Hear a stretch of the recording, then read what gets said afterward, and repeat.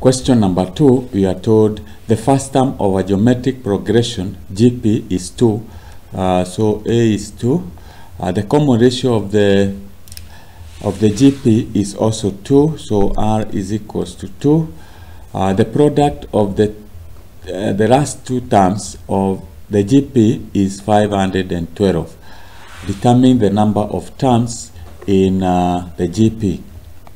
So geometric progression, it is of this form: AR squared. You continue like that. The last term is AR n minus 1. So this is the last term. The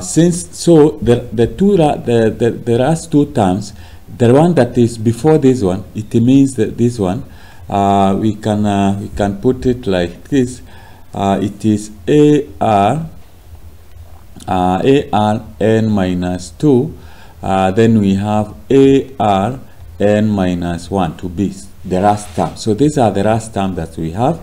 So, and since we have these are the AR n minus 2, so we are told the product of the two. So if you multiply AR n minus 1, this product should give you 512. So since we have been given A the first time, so this means it is 2. You use dot to multiply, or we can just write multiplication. R, not R, but we replace R with 2. Then we have n minus 2. You multiply by 2 multiplied by 2 n minus 1 is equals to 512. If you factorize, it is the same as 2 to power 9. So we can combine this. Of course, here we have 2 to power 1, although you don't put it. So we can combine all this and say this is 2, 1 plus n minus 2 plus 1 plus n minus 1. That is using the first row of indices. This is 2 to power 9. So 1 minus 2